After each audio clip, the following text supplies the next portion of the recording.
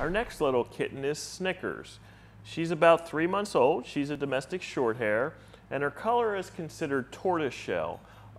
Tortoiseshell, many people know, just like calicos, are female cats. Now, very, very rare you can have a male, but most often calicos, tortoiseshell coloring cats are female cats. This little girl's with two of her other siblings, and they are both tortoiseshell as well, so all females in the group, and they were born on someone's property in Thurmont. So after they were weaned from their mother, they were brought in, and they actually were not quite old enough to be adopted, so they went into our foster care program.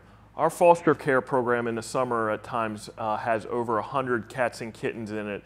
And I gotta say, without the people who step up and take these cats, kittens into their homes, we wouldn't be able to save as many lives as we do. So these folks are very important to the success of the shelter here. They raise cats, kittens in their home.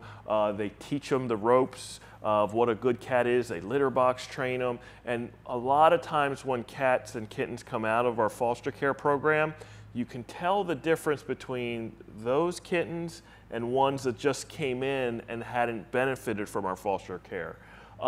Now, we do also foster dogs and other animals, but the lion's share of animals that are fostered are the cats and kittens through the summer. So little Snickers here, when she goes home, she will be spayed or neutered, or I'm sorry, she'll be spayed, she'll be microchipped, and she'll be looking for that next home.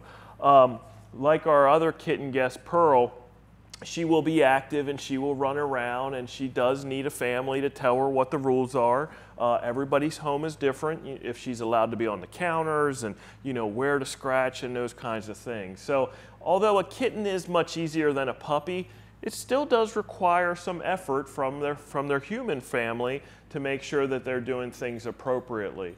As I mentioned with another animal, one of the things we hate to see are when animals are returned to us, and sometimes it's for training or behavior that could have maybe been remedied down the road and allowed the person to keep the cat, the dog, or whatever in their home.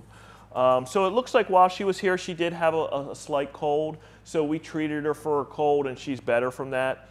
Colds are common here at the shelter in our cat population, and the vehicle for transporting the germs is human. So we always encourage people, please sanitize your hands between cats that you touch, and it helps reduce the spread.